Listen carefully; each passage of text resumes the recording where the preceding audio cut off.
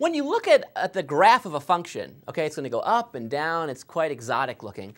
Well, this raises the question, where is a function sort of going down, sort of falling, and when is the function sort of increasing? I mean, you can imagine a function that looks sort of like this. Function sort of goes up and goes down and goes up and goes down and so forth. And I want to tell you sort of how you identify where the function is falling and where the function is rising, or where the function is sometimes called decreasing or increasing. A function is decreasing when the function drops as the x values get larger. Now this is sort of just a teeny point, which really has to be sort of clear though. You see, when you think about the real x line here, right, the axis, you know that the numbers increase when you go off to the right. Boom, boom, boom, boom, boom. Okay, fine. So as you go off to the right, the question is, what is the function doing? Now look what happens. If we start way up here, the function is falling as you go to the right. So this is a region where the function is decreasing. But then the function levels off here and starts to go up. So now this is an area where the function is increasing. Then the function starts to decrease again. And then here the function starts to increase. So this is a function where the function first decreases, then increases, then decreases, then increases. Okay, fine. What's the big deal? Well, there's not really a big deal. However, let's take a look at some examples just to sort of drive this point home. So here's a parabola looking like curve. And so you can see that the function is first decreasing and then increasing. So where's the region where the function is decreasing? It'd be all the way out from minus infinity all the way up to 0. That's the x values. Those are the x values for which the function is decreasing. But then once you go from 0 out, the function starts to increase again. Now why do I make a big stink about this? I make a big stink because a lot of times when we draw pictures, we put these arrows like this to indicate that the thing keeps going. But if you look at the arrow, you might say, hey, that's like a one-way street. I should be going this way. But then if you're looking at it that way, you might be saying, hey, wait a minute. It looks like I'm going up. I'm increasing. Avoid that temptation to think that. And always remember that to see if a function is increasing or decreasing, you always start on the left and then go to the right and ask what would happen if I put a little ball there. If I put a little ball there, it would roll down. And then here, you'd have to push it up. Okay? So that's even though the arrow is here, this is still decreasing and then increasing. Okay, let's try some more. Whew. Okay, this is a straight line, and what do you see here? Well, here you see it's just going down. So this is decreasing, and in fact, you can see the rate of decrease is always constant. So this is decreasing everywhere, All right. Here's a function that's sort of like a TP-like function. This actually is a function that we saw, at least something that's similar to it, a long time ago when we looked at some basic functions. It's like the absolute value function. The absolute value function, of course, has this sharp V-like look. This is not quite that. This is like a TP look, which means that probably it's like the negative of an absolute value. Somehow it's flipped, and we'll talk about that later.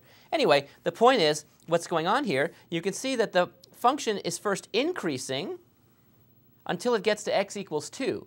And then after x equals 2, in this range, the function starts to fall.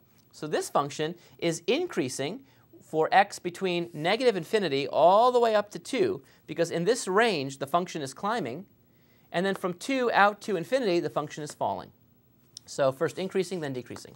Okay, let's try another one. This is a function that just is this line that's parallel to the x-axis, but 2 units down. So this is actually negative 2 here. And what's going on here? Well, here what's happening is we have the function being constant. It's neither increasing nor decreasing. It's constant. It's unchanging. Its height is always at negative 2. So in fact, we call this constant. This is a constant function. Okay?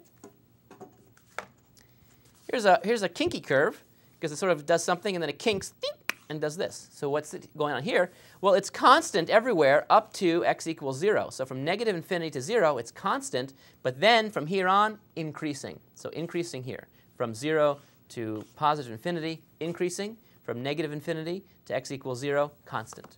See, a piece of cake once you get these things down. Here's a function that's very kinky. It's this, then kinks, and then kinks again. So then what do we see here? From negative infinity to x equals 0, we see it's constant. Then we see from 0 to 3, it's decreasing. And then from 3 onward, it's constant again. So this is constant to x equals 0. Then from 0 to x equals 3, it's decreasing. And then from 3 to infinity, it's constant. Okay? even more kinky. You can see we're getting kinkier as we go along here, not surprising. We have kink here, kink here, kink here, and kink here. What do we have? Decreasing, increasing, decreasing, increasing. And so how does it go exactly? The function is decreasing from negative infinity up to negative 3. Then from negative 3 all the way to x equals 0, we have an increasing thing. Then from x equals 0 to x equals 3, it's decreasing again. And then from x equals 3 to infinity, it increases one last time. So decreases, increases, decreases, increases. Great. What about this one? It's another line. But now the line is actually going up as you go to the right. So this is increasing everywhere. Increasing everywhere. All right. Here's some more kinky stuff for those people who get into this. A little kinky here. It's decreasing, then it's constant for a little teeny bit, but it is constant here, and then increasing again. So what do we have? We have decreasing from x equals minus infinity all the way up to 0. It's decreasing all on this region.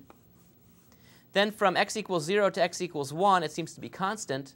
And then from x equals 1 onward, the thing is increasing. So decreasing to x equals 0. From x equals 0 to x equals 1, it's constant. And then from 1 to infinity, increasing. Great. One last one. This is sort of like a cubic thing. This has like an x cubed in it, probably. And what do I see? Well, even though it sort of slows down a little bit and then goes up, we actually see it's always increasing.